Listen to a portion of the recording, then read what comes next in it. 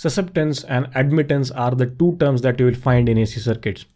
Are these terms difficult to understand? The answer is no. Is there any practical use of this term? The answer is yes.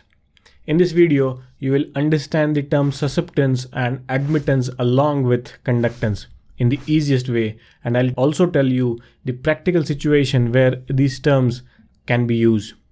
For that, make sure you watch the video till the end. Let us first talk about the conductance. When we add a resistance in series with each other, the total circuit resistance increases, which offers more opposition to the flow of current, and as a result, the current in the circuit decreases. In contrast, if we add resistance in parallel, then the total resistance of the circuit decreases, which allows more current to flow through the circuit. Now, this situation or this characteristics is completely opposite to that of the resistance, and hence we call it by a separate and dedicated name, that is conductance. Both these terms are exactly opposite to each other, and there is a logic why the name resistance and conductance were given. Resistance means it resists the flow of current, and conductance means it allows current to conduct through the circuit. So if someone says the circuit resistance is high, that means it will offer more opposition to the current. On the other hand, if somebody says conductance of the circuit is high, that means it will offer less opposition to the current. Conductance is denoted by letter G, and in past it used to be measured in the unit mho, or ohms spelled backward. But now the unit of conductance is Siemens. Now, where the term conductance can be used. Conductance is useful where analysis of a circuit in which resistors are connected in parallel with each other. To find out the total resistance in parallel circuit, we would be using this formula. And this formula is actually nothing but the conductance. So basically what we are doing here is adding the conductance, and hence conductance is also said to be reciprocal of resistance.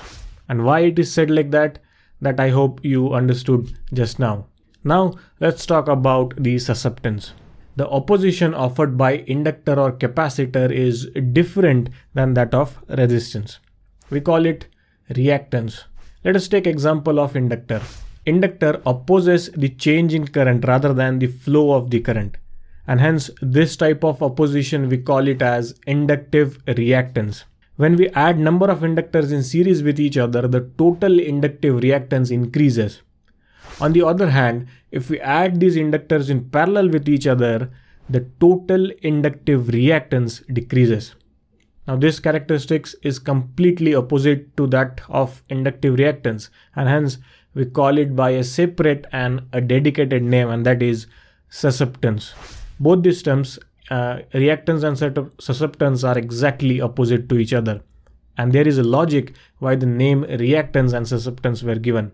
Reactance means how much a circuit reacts against the change in current, whereas susceptance means how much is circuit susceptible or easiness offered to the conducting a changing current. Susceptance is denoted by letter B, and like conductance, it is also measured in Siemens. Now, where the term susceptance can be used. Again, it is used where the circuit consists of inductors or capacitors connected in parallel with each other. So reactance in parallel we calculate with this formula, and this is nothing but the susceptance that we are showing, and hence susceptance is also said as reciprocal of reactance. And why it is said like that I hope you understood just now.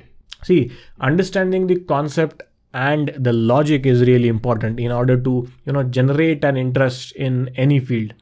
That's why I always focus on clearing the concepts. You take all my YouTube videos or the courses that I have created on electrical machines, it mainly focuses on clearing the concepts. And if these videos are helping you clearing the concepts, please like this video and also share it with the electrical engineers you know. Now let us talk about the admittance. When a resistive component and reactive component. Now, a reactive component means inductor and capacitor. Both are connected together in a circuit, we can no longer analyze this circuit with the term resistance and reactance. Since the circuit is offering two different types of opposition, we have given a different name for this and we call it as impedance. Now I'm sure by now you would have guessed what the term admittance means by now. Admittance is exactly opposite to that of the impedance. Again, there is a logic why the name impedance and admittance were given. Impedance means how much alternating current is impeded in a circuit. Meaning of the word impeded is to make difficult or for something to move forward. On the other hand, admittance means how much alternating current is admitted by the circuit. Admittance is denoted by letter Y, and just like conductance and susceptance, it is also measured in Siemens.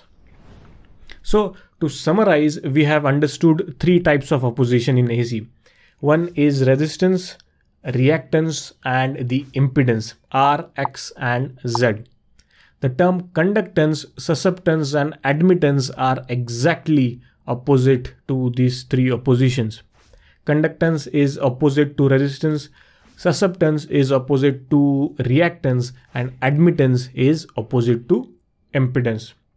Now, if you're interested in getting the additional content and also a comparison between all these terms that we have understood in this video, then you can join the course on AC circuit for free using my website or mobile app. I'll provide links for all these things down in the description. You can go and check it out. So that's all for this video, guys. I hope you found it useful, and if it did, do like that button and also subscribe to my channel if you are interested in learning electrical engineering in the easiest way. Thank you so much for watching. I'll see you in my next one, but till then, keep watching, keep learning.